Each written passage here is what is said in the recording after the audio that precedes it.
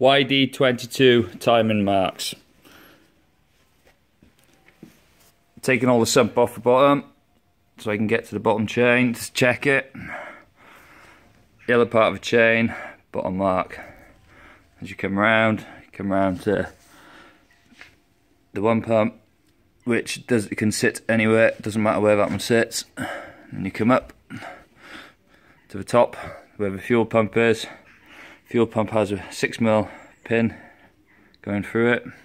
Another mark here which lines up with the black mark on the chain. Come forward to the top chain. Yellow mark lines up with the pin.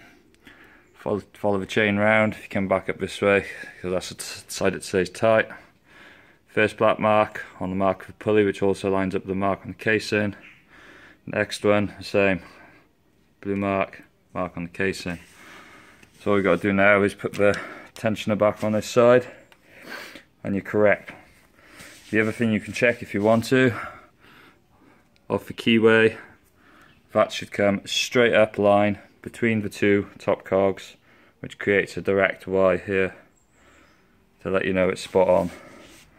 As it doesn't really matter where this sits, it's just so you can time it off the top pulley without taking all the bottom cover casings off. If you need to change just the top chain or do the head. So there we are, job done. Cheers.